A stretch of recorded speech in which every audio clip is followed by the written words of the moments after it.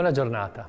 Quante cose effettivamente cambierebbero se si vuole salvare la sostanza? E quante cose cambierebbero appunto nel salvare la sostanza con lo stesso impegno con cui uno vuol salvare l'apparenza? Spesso ci impegniamo tantissimo nel salvare l'apparenza.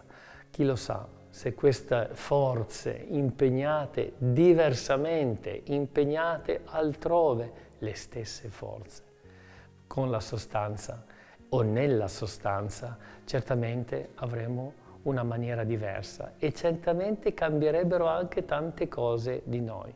Penso ai rapporti in casa, penso ai rapporti tra colleghi, penso ai rapporti tra amici. Quanto è importante. In effetti le maschere ci fregano e nello stesso tempo fregano anche i legami, soprattutto, che abbiamo e che siamo chiamati a vivere, soprattutto ogni giorno. Il Signore ti illumini e ti benedica. Buona giornata.